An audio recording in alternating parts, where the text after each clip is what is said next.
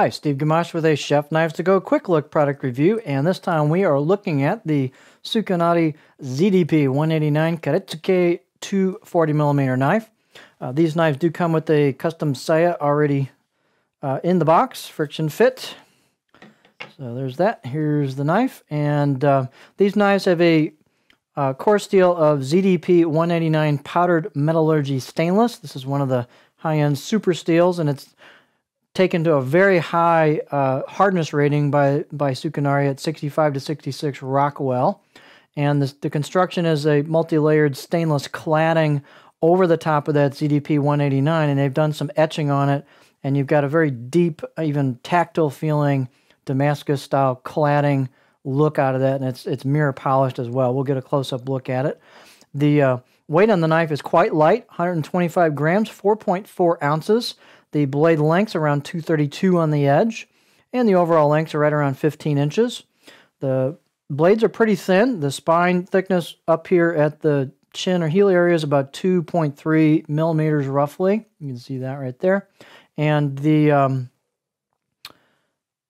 pretty much holds that same thickness, maybe just a slight taper as you get on the blade until you hit the reverse katana or sword type grind on it, and then it gets very thin towards the tip. The blade height on this is around 41 millimeter back here at the heel. The handle type, it's not a super special handle. It's a octagonal U buffalo horn ferrule handle, kind of like they're putting on the Moritakas these days. And the handle circumference is right around 3 inches. On this knife, the blade is the definite star. So let's take a closer look at that blade.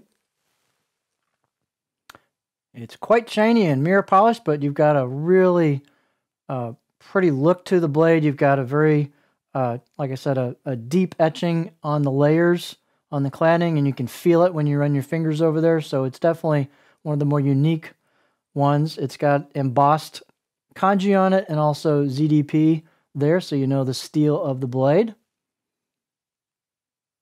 So beautifully crafted blade. The craftsmanship is absolutely top notch. You've got rounded spine, beautifully relieved choil, emulto, and choil. This particular one has some of the maki showing behind the neck of the knife, and that's a traditional Japanese install.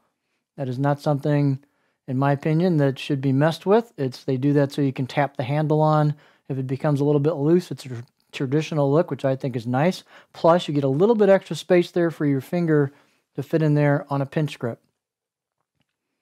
As I said, fit and finish is just beautiful on this blade. Very sharp out of the box. Let's take a look at the profile. And we'll bring our cutting board in here.